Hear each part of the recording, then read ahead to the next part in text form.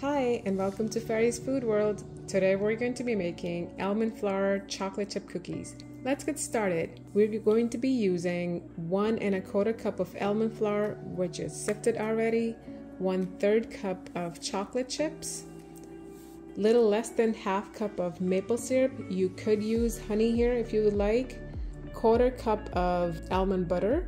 I am using homemade. If you would like to see the recipe, I can put the link in the description. You can go check it out. You could also use peanut butter or any nut butter of your choice.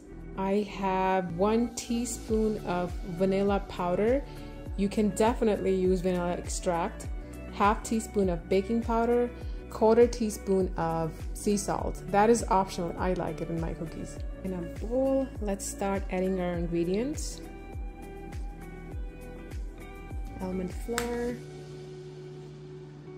salt, baking powder, and vanilla powder. Let's give it a mix.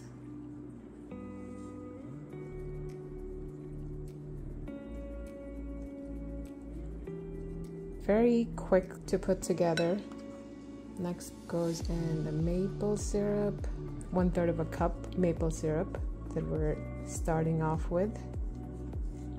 And if we need, we can add more. Next, our almond butter.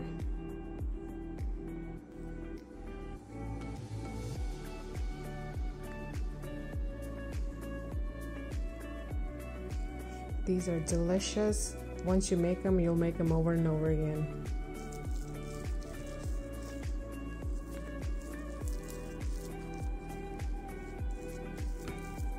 Once we have everything well combined, I'm going to add the chocolate chips. If you don't like chocolate chips, you can add any nuts of your choice. Walnuts will go great with this. You can try almonds, pecans would be nice too.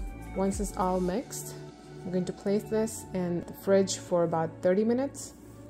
It's been 25 minutes since I had my cookie batter in the fridge. I'm taking a cookie scoop so that all the cookies will be even.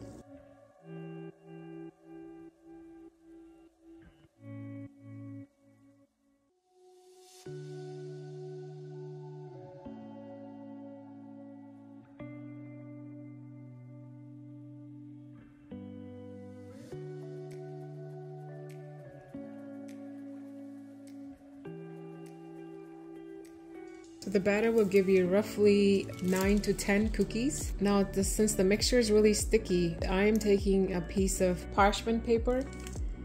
You could use the back of a spoon and gently press on it to give it a cookie shape.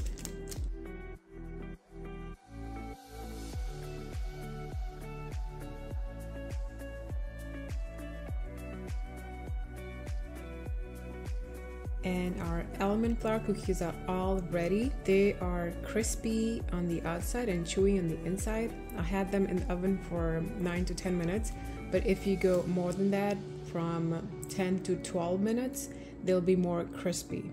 I hope you give this recipe a try. Do let me know what you think in the comments below. If you like what you see, don't forget to give the video a thumbs up. Consider subscribing if you have not. Thank you for watching, and I'll see you in the next video.